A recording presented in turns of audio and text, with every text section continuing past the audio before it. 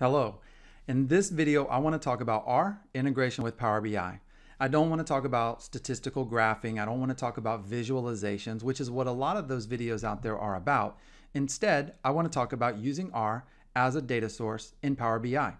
Now, if you've never heard of R before, I know it can be a little bit intimidating, but what I'm going to do is show you what you need to quickly get started.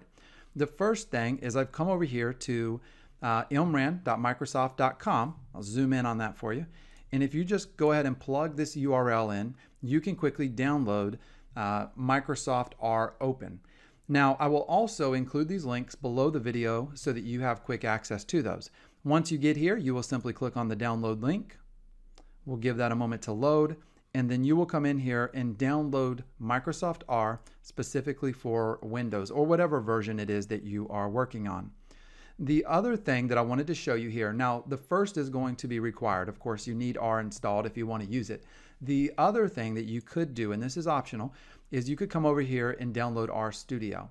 At the time of this recording, there is not any kind of built-in IntelliSense around R, so it's a little bit difficult to go in there and kind of troubleshoot your code or test it out in advance. So what I like to do, I'm not an expert at R, what I like to do is kind of test out my code in R Studio. Once I got it working the way that I want, then I kind of transfer that code over from R Studio into Power BI Desktop. If you need R Studio, you can come over here and download it right here. Now, in this video, what I want to do is I want to show you how you can use R to access a file that is zipped, unzip that file, and then access a specific CSV file that exists inside of it. And then we can process that file directly into Power BI. I think that's a really cool example. Historically, I've worked on kind of enterprise BI solutions, and I've worked with SSIS, PowerShell, maybe some kind of Windows batch command. And so my first thought when I come across a scenario like that is, okay, now I have to work outside of Power BI. I have to build some other process that's going to, move that file around or unzip that file so that I can finally process it and then maybe clean that up afterwards. Now, with our integration, we can use it as a data source to connect to that zip file, unzip it, and then read the CSV file directly from that. And that is pretty cool. So let me transition over to R Studio where I've already written the code, and we're going to walk through that code very quickly so you get a feel for how this works. All right, so the first thing that we're going to do in this code right here is I am declaring a variable. I've named this variable data. You can name yours however you like, but I named it data. You can name this super cool data, Mitchell is cool, whatever you want. And then on the other side of this, we have kind of a less than and then a dash. That is a declaration, right? That says I want to, I've declared it already. Actually, that's an assignment. I've declared the variable. Now I want to assign whatever is after this expression or part of this expression. I want to assign that value to the data variable that we've already defined. Now, the first thing that you'll see here is we have a read.csv command. That read.csv command there, let me go ahead and zoom back out. I hit the wrong button. The read.csv command is going to read the result of our unzip command, or that unzip function right there. So let me clean this up just a little bit so it's a little easier to read. I'm going to move that unzip down to the next line as well. So the first thing we're going to do is we're going to unzip this file that I have right here, which is simply just a customer sales file that has a single CSV in it. I've zipped that file up. Once I unzip that file, I then want to access the customer sales CSV. So that is the file that I return. I then use the read.csv function to read the results of that file, and then I store the results into the data variable. This piece of code right here is really easy. There's going to be a couple more videos that I do that show you some, there's going to be a couple that are a little more advanced, but that are going to be about as easy as this one.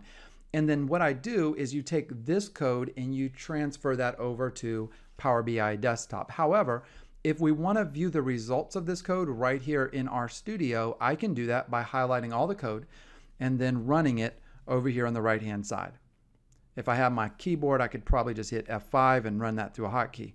And so now we see the results of this file, or at least most of the results in this file. Now remember, once again, I don't need to actually print the data variable here. The reason that I ran the data variable was to actually see what was inside of it. What I'm going to do now is we're going to copy out this code, and then we're going to go over to Power BI Desktop, and we're going to use R as a data source. All right, let's jump over there real quick. And there we go. Now, the data source that I want to select is going to be right here in the Get Data menu. So I'll click on Get Data. There's two buttons here. If you click the top half, it shows you all the data sources. The bottom half shows you the most common data sources as determined by Microsoft. And then I'm going to go into Other and select RScript. Click Connect, and that's just going to give us a very basic text editor. So I'm going to, inside of this text editor, paste in that code. Remember, we don't need that data variable, so I grabbed that right there on accident. And then I'm going to go ahead and click OK. We'll give that a moment to load, and then any variables that have been declared inside of that R script are going to show up here in this navigator pane that we can select from. So you get the same navigator pane that you would get with Excel, or if you had connected to a web page or something like that. If I click on that right there, you'll see we get the exact same results, the same thing that we saw in RStudio. We didn't have to worry about troubleshooting or debugging it at all. We have the results right here. I'm going to go ahead and select that table, and then I can load that data right there into Power BI Desktop. And that's it. That's a pretty simple example. What I want to do is a small little series here of videos, and I'll do them right through YouTube, that's going to walk through a couple different scenarios of how you can use R based on some scenarios that I've used it for.